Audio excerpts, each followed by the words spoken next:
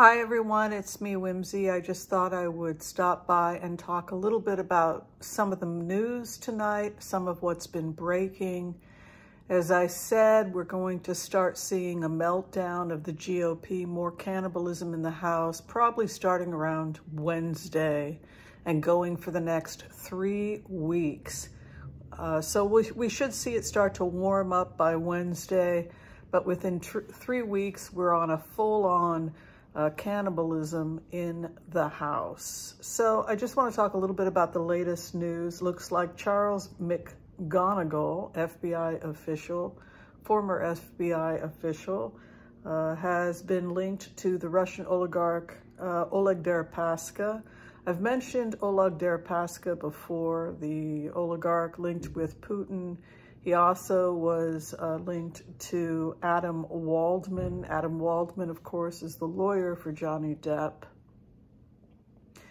I had a dream, I believe it was about a week ago, where Adam Waldman was surrounded by FBI agents and he was caught. I'm certainly hoping it's true.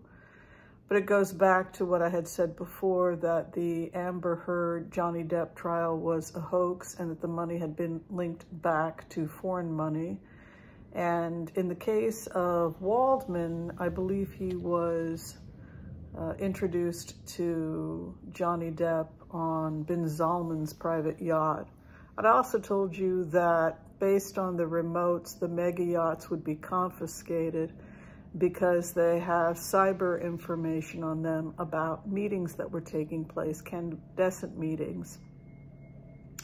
We now have several mega yachts that have been confiscated, both by MI6, but also authorities in other countries, as well as the United States. Some of those yachts have been anonymous. The owners have been anonymous, but they're linking them back to Russian oligarchs. Last I would say is that I would just expect the arrest and the charges for people linked to the insurrection to start to heat up also in the next couple of days. I don't anticipate that McCarthy is going to be able to hold the House long term, because I think we will be seeing further calls for George Santos to be removed. George Santos has said that he has a special surprise for the press on Tuesday. Maybe he'll wear a dress and tap dance for the press. I don't know.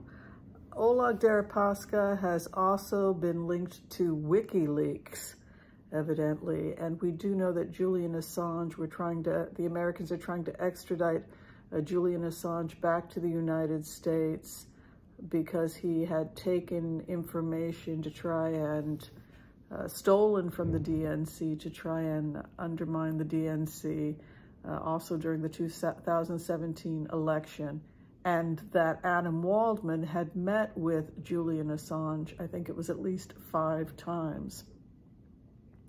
One of the things I saw in the remotes regarding Adam Waldman is the fact that the feds have been watching him for some time, letting him get comfortable, letting him get lazy, because they've actually been monitoring, unbeknownst to him, his activities and who he's been communicating with, including communicating with Deripaska and anybody else linked to Deripaska. So I believe, Adam, I'm sorry, but I think you may be coming to the end of your good fortune, the end of your good luck, and I don't think anyone is more happy than I am. All right, thank you everybody for continuing to support this channel as we continue to do remote viewing using the heart-centered remote viewing technique. I will be back tomorrow at 5 p.m. for members only. I will be teaching another class on heart-centered remote viewing, and I hope you'll join us. Be well, everyone. Thank you so much. Bye-bye.